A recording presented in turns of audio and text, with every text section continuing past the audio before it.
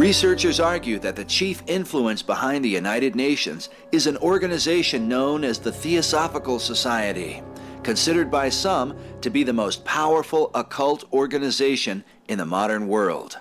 The Theosophical Society has had more influence on the United Nations than any other religious society, whether you would call it Christian or occult. The House of Theosophy, as it is called, was founded by a woman known as Madame H.P. Blavatsky. Madame Blavatsky was a mystic, and she had truly supernatural powers. She had a tremendous impact on people and was able to recruit many of the world's leading people into her organization, people like Arthur Conan Doyle, who wrote the great stories about Sherlock Holmes. Thomas Edison was one of her disciples, as was William Stead, who was one of the four original members of the secret society Cecil Rhodes created, which became the Council on Foreign Relations. Many key people, in the 19th century joined Theosophy, as in the 20th century, Margaret Sanger and Adolf Hitler were disciples of Theosophy, as are people like of Robert Mueller, who for many years was the Assistant Secretary General of the United Nations, because the major driving force behind the idea of the United Nations and world government is the occult. In 1888, Blavatsky published her now famous work, The Secret Doctrine, a book revered by occult practitioners all over the world. Adolf Hitler reportedly slept with a copy of this book at his bedside. Blavatsky subtitled the work, The Synthesis of Science, Religion, and Philosophy. The Secret Doctrine is filled with ancient mystery wisdom that more than a century later continues to hold New Age readers spellbound. There's no way that a girl with a 6th or 7th grade education could possibly have written this. These volumes were channeled to her by a demonic spirit she called Kuthumi. And she actually traveled to Tibet, to India, and she claims that she actually went to Tibet and actually met her master there. Kuthumi is the name given to a Tibetan spirit master who was Blavatsky's teacher in her lifetime. Blavatsky is pictured here with some of the masters or spirit beings she communed with and admired: Kuthumi, El Morya, and Saint Germain. Under the mysterious orders of such spirits, Blavatsky's mission was to bring a philosophical understanding to unexplained phenomena, such as the mysterious rappings and other spirit communication that had been occurring in the West. Blavatsky maintained that spiritualistic phenomena without the philosophy of occultism were dangerous and misleading. For this apparent reason, the spirit beings directly commanded Blavatsky to begin the Theosophical Society. The official website of the society in Adyar, India, says that the Theosophical Society may be said to have begun when H.P. Blavatsky, under orders of the masters, returned from India in 1871 to found an organization through which the West and the world in general would be instructed in true spirituality. The official birthday of the society came 4 years later in 1875, with a formal declaration from Henry S. Alcott, the president and co-founder of the organization. Blavatsky's House of Theosophy would formalize what began as the New Thought movement into a religious system that would dramatically change the Western view of God and his relationship to mankind. While early America recognized the gospel of Jesus Christ as the only path to salvation, theosophical teachings argued for the essential oneness of all religions and the omnipresence of divine spirit. Theosophy declares that it was formed upon the basis of a universal brotherhood of humanity.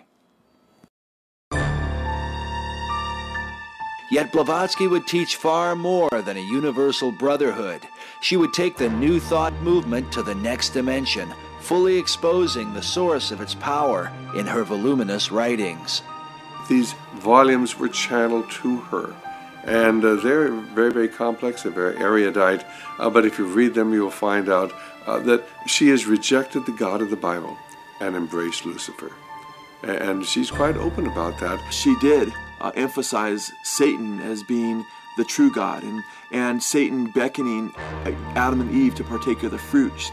He was really turning them on to true godhood, and he's the one who really freed the human race in Blavatsky's teaching.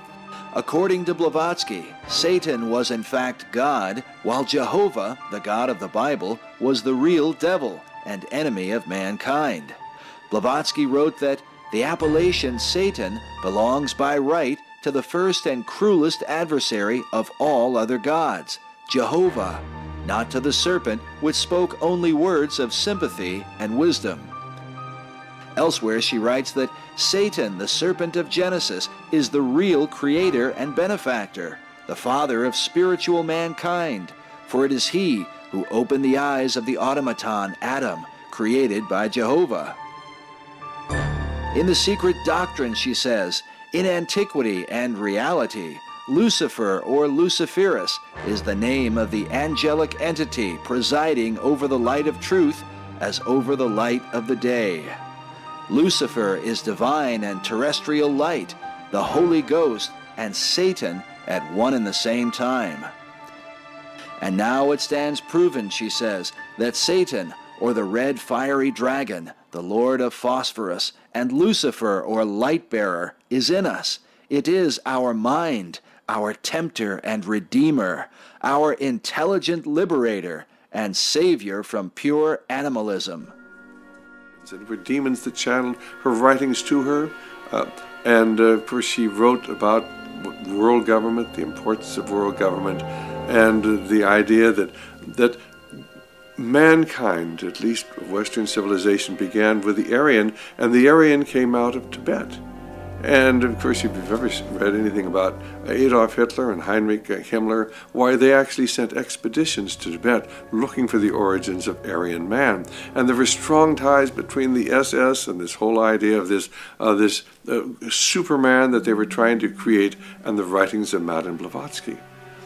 The entire basis of the Nazi movement was founded on theosophy and her writings. And of course, the symbol that she used, the swastika, is what Adolf Hitler used as the symbol of the Nazi movement. But the average individual does not understand the relationships between Madame Blavatsky's writing and her worship of Lucifer and her accessing the other dimensions and what happened in Germany under Adolf Hitler. Time magazine did a whole thing on the New Age movement with with crystals and, talking about all the different New Age phenomena that became very popular in the 80s and is still with us to this day. And Shirley MacLaine was on the front cover holding the crystals. And in that piece, they talked about, in the introduction of that piece at the beginning of the magazine, they talked about how we don't know where the term New Age came from or where it's going. Well, the Bible tells us, Jesus said in the last days there would be this false, this religious movement, which would be saying the time draws near, which would be predicting a new age, and which would have its basis in satanic or false miracles, which is what the New Age movement's all about. So we know where it's going.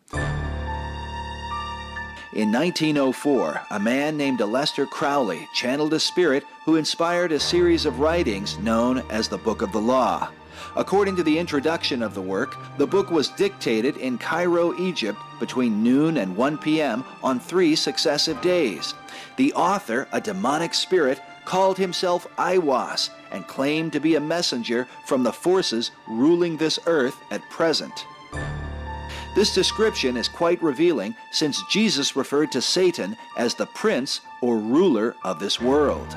Satan is also called the god of this world by the Apostle Paul.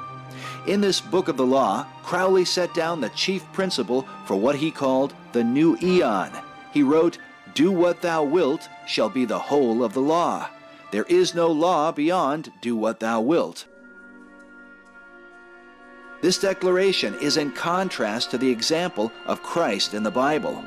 In the Garden of Gethsemane, Jesus prayed, "Father, not as I will, but as thou wilt," in obedience to God. But in the Book of the Law, Crowley turns the tables and teaches men not as God wills, but rather, "Do what thou wilt."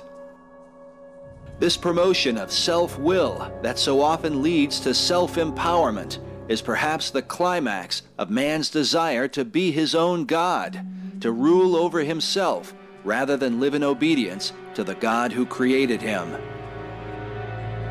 Jesus said, "If any man will come after me, let him deny himself, and take up his cross, and follow me. For whosoever will save his life shall lose it, and whosoever will lose his life for my sake shall find it."